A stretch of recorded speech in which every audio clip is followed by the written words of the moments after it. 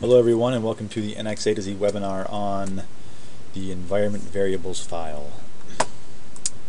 Okay, so the NX A to Z article is entitled NX Network Configuration Part 1, the environment variables file. And I'm just going to show you how to customize the environment variables file and how to put that file on the network so that all of your users will use the same environment variables file. The environment variables file is what tells NX where to look for all the different settings that you can change to customize your NX environment. So if you have custom CAM templates and post processors, then the environment variables file tells NX where to look for those things. It tells NX where to look for your custom materials file, your custom finite element analysis, post-processor views, just all the stuff that you can change, all the stuff that you can customize. The environment variables file tells NX where to find all those things. So if you look at the NX install folder, which normally would be in C program files, mine's in D program files because I ran out of room on my C drive. But I would highly recommend installing NX in C program files if that's an option, because it makes things a little easier.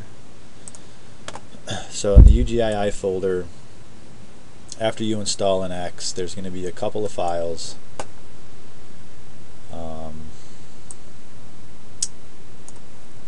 So there's UGII env.dat default and then env_ug.dat. So this is the user environment variables file, and when you first install NX, it's pretty much empty. It has a place marker here. This is where you're supposed to override the variables you want to change, and this stuff down here is telling it to also read in all the variables from this file. And this has all the environment variables in it with their default values. So the way you customize the environment variables file, we're going to use the variable UGII site directory as an example because that's a useful variable to change. So if you open up the UGII_env_ug file and do a search for UGII_site_dir,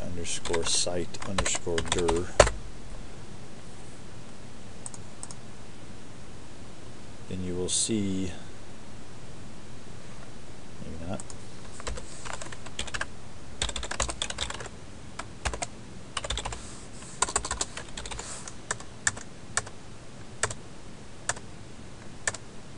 there we go. So all this stuff here, these are just kind of instructions and information about these different variables. These are the actual variables, and any variable that's preceded by a pound sign is ignored because the pound sign just is a comment. So right now this UGII site directory variable is being ignored, and the UGII site directory variable points to a directory on your network where you can store settings and customizations that you want to be effective for your entire site. So in other words, if you're in a big company, all the people in your office have the same settings for things like the customer defaults or the roles or whatever, and all that stuff is stored in the site directory. So if you want to customize the UGII site directory, the first thing you need to do is just set up a folder on your network where you're going to store the NX customizations. So I've got this folder here called NX config. I often have multiple versions of NX installed at once, so I have different folders for each version. So if you go into the 7.5, this is my environment variables file for NX 7.5, and all I did was copy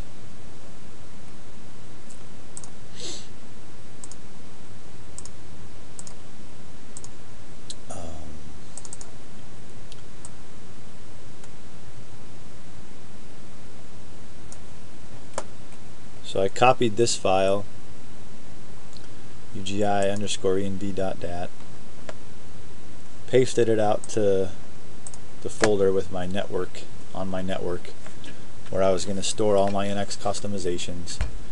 And then you just paste environment variables, or copy and paste the variables from the UGI_env_UG file. So you copy them out of there, paste them into your custom environment variables file, and then change the value.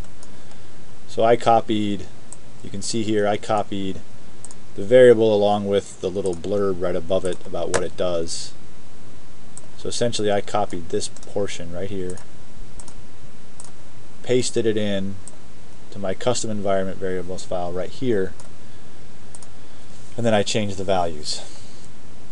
So I changed site directory, and so it's the O is just the drive letter, it's a network folder, and then I've got a folder nxconfig nx75 site, and that's right here. And there's some other folders required before you actually get into the different things that you customize, and I'm not going to get into that right now because that's for a different article, for a later article. So that's pretty much it.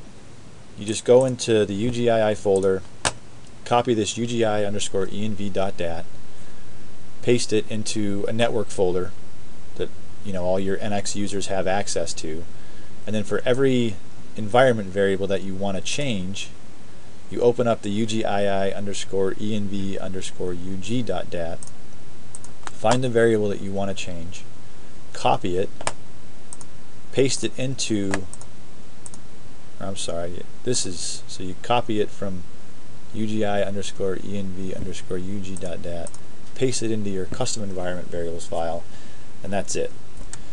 And it doesn't matter if the variable is in both files, because NX is going to read the default file first, the UGI_env_UG. It's going to read that first, and then it's going to read your custom file, and any environment variable in your custom file will override whatever was in the default, the _UG file.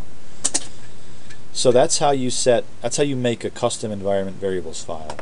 Now, the real trick to this is setting up a system variable on everyone's workstation so that they all read the same environment variables file.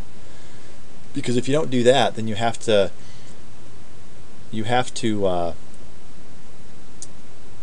put a custom environment variables file in the UGII folder on everybody's computer, and whenever you make a change, you have to make that change on everybody's computer. So obviously that doesn't make any sense. So to make this really work, you need a system variable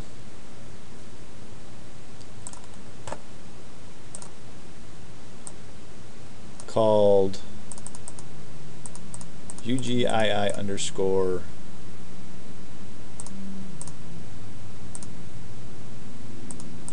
file,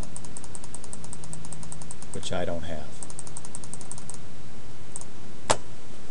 So you go into your, just right click My Computer, Advanced System Settings. If you're on Windows XP, I think when you right click My Computer you start out with this System Properties window. On Windows 7 you got to click Advanced System Settings, and then go into Advanced Environment Variables, create a new variable, call it UGII_env_file, and the value is just the network location. So it's, in my case, it's O nxconfig NX 7.5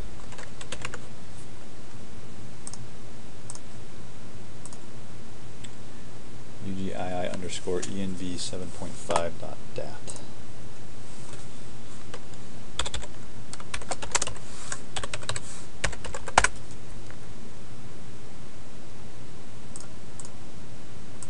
So now when NX starts up, it's going to read, whenever NX starts up, it looks through the system variables to see if any of them are relevant to NX. So all of these UGII variables obviously are. It reads all those and it uses that information. And when it reads this file, it's going to know to look on this network folder for this environment variables file, and that's what it will read the custom environment variables from. So if I start NX,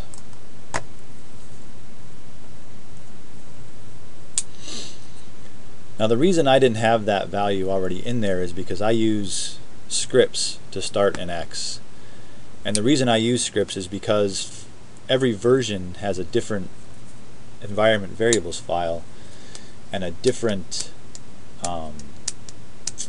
customizations folder. So I have to have these scripts so that I don't have to keep going back into the system variables and changing the values of the variables every time I start a different version. So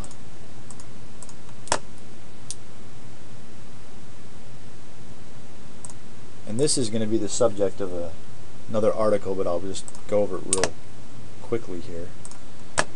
So what I've got is these little batch files, and what these batch files do is they just set all those variables and then they start NX.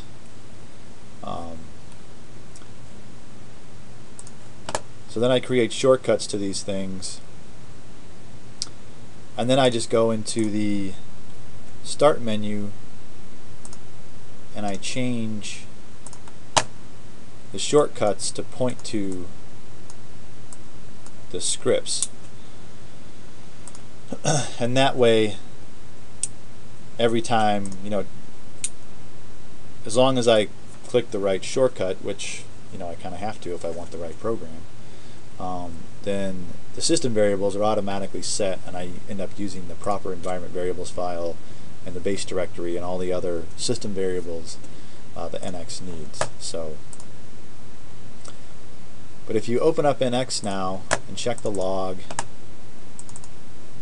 will tell you which environment variable it's using. So it gives you the system variables here, and you can see here's our env file, and then it says it's using the env file, which UGI_env, that's the environment variables file. It's using the env file from the NX customizations, the network folder we set up, and then all these variables that start with O, these are all custom environment variables.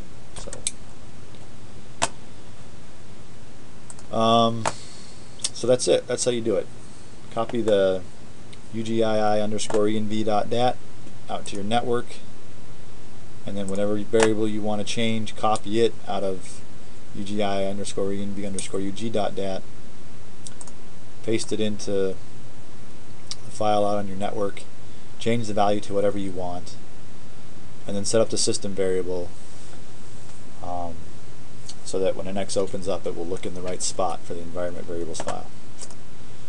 Alright, and this is going to be a precursor to half at least of all the NX A to Z articles that I do, because every customization starts with the environment variables file and changing the right variable so NX knows where to look for the customization. Alright, so that's it. Thanks for your time. We'll see you again soon.